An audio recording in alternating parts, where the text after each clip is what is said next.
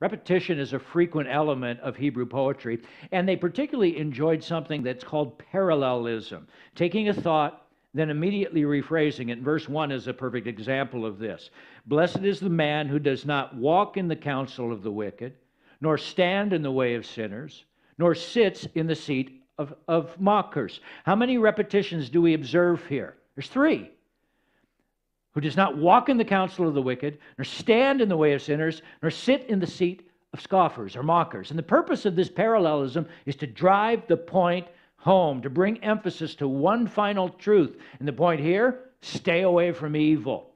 And repetition, parallelism, also gives David, if he wrote this psalm, a tool for teaching us a very useful lesson here about staying away from evil by pointing out how subtly it can grow in our heart.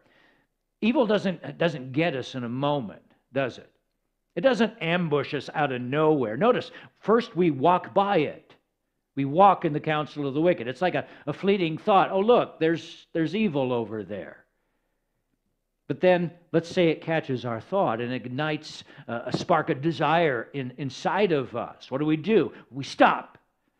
We start to turn that thought, that idea over in our minds. We're now standing in the way of sinners. We're not trying to walk past anyway. We're not trying to get away anymore. Until we find ourselves so liking that thought that we camp out there. We pull up a chair. Now we're sitting in the seat of scoffers. And my friends, that's how evil works with us, isn't it? Walter White didn't go from being a high school teacher to a murdering drug lord in a week. Satan plays the long game with us. Most of the freeways that run through Los Angeles, if you've ever had the joy of driving through Los Angeles, most of them have a commuter lane where if you've got 2 or more passengers, you can take it. And if you're ever caught in that, man, they're going to take your firstborn, or they promise some horrific fine.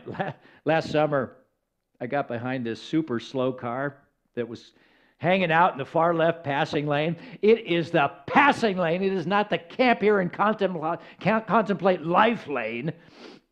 And after a few minutes of trying to envision how to properly motivate and educate this driver into proper road etiquette, and I think I had visions of a bazooka come into my mind as I mulled it over, I did something, I hate to confess it now, that I'd never done before. I zipped over into the commuter lane, and I shot right by him, slid back into safe zone just like that. I'd never done that before. I'd spent 2 years resisting the thought, cursing other drivers when they did it. Lawbreakers, felons, fie on you and your household. And now I was one of them. But then you know what? It didn't take 2 years before I did it the next time. No, it took 2 weeks.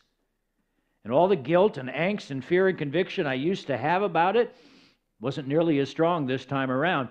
Had the law changed? Nope. I was changing. Until the Spirit of God called me out on it a short time later.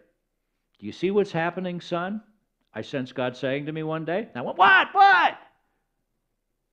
And Psalm 1 came to mind. You've gone from walking to standing to sitting in the seat of mockers. Well, technically, I'm driving, Lord, I said, being a smart aleck, but I saw clear as day what he was saying. Law breaking had become easy for me. I wasn't feeling it as wrong anymore. So, question, does it matter whether you feel that sin is a sin for it to be wrong for you? No.